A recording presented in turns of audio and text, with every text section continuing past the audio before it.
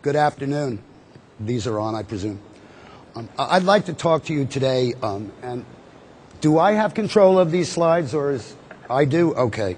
Let's get through these really quick, because this is just because you have to get CMEs, and I have to tell you that I am on the Speakers Bureau for GSK, GlaxoSmithKline, and also a nutritional consultant for an HIV nutritional company named Biosource Therapeutics, which has nothing to do with what I'm talking about today.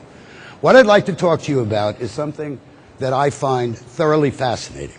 It is glutathione. It is one of the 4 endogenous antioxidants, and it is one that I must admit, despite 80,000 published articles in the English literature, through medical school, internship, residency, fellowship, and a fairly long time in academic medicine, I knew nothing about. It is a very interesting molecule because it exists in an accelerated or increased energy state. The energy state is, or increased energy state, is caused by the fact that it's got a free sulfhydryl group, and therefore can easily donate the hydrogen to a electron and therefore quench a free radical. Now, let me tell you, because I think it's important, and it is a little bit of a divergence, but I learned about glutathione because of something that you probably all have seen in your practice, and that is a low uric acid. Now, when I was in medical school and when I was a professor of oncology, the only thing I knew about uric acid is when you had a kid that you were going to treat for leukemia, you put him on allopurinol to keep the uric acid down. I knew nothing about uric acid being low, except it kept appearing, and it appeared in about 20% of my patients. And that just didn't make sense. So I finally went into PubMed, and after stumbling around for a long time, I found out that uric acid is the last antioxidant your body uses when it's run out of everything else.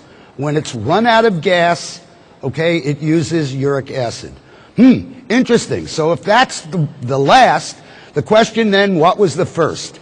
And that is where I got into glutathione. I've been coming to some of these meetings for a while, and glutathione is very important for a number of things, not all of which I'm going to go into today.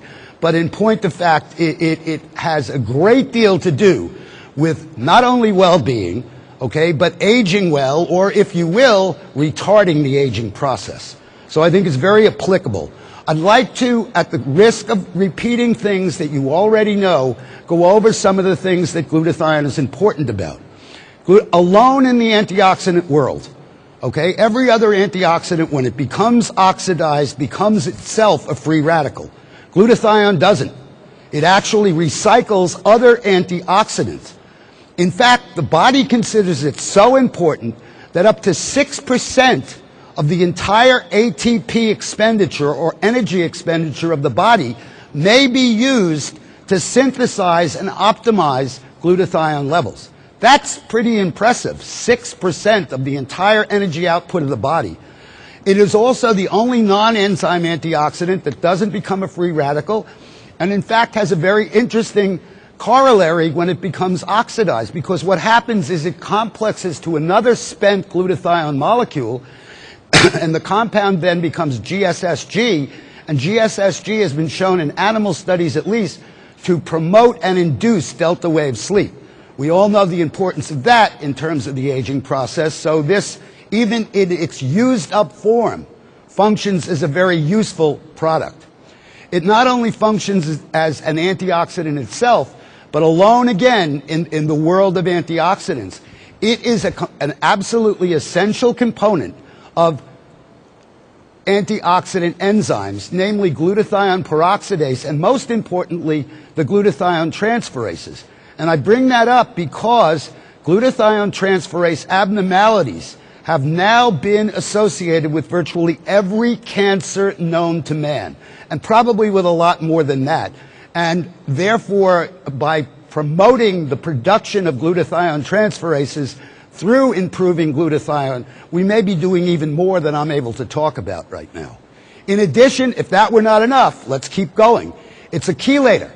In fact, it's 50% as effective as oral chelation in getting rid of mercury. It has an effect on other heavy metals, but they're not as pronounced as mercury, and mercury is pretty ubiquitous in an environment, so it kind of comes as a freebie. And it detoxifies organic pollutants, perhaps the best known one of which is the 2-carbon fragment that we know as alcohol.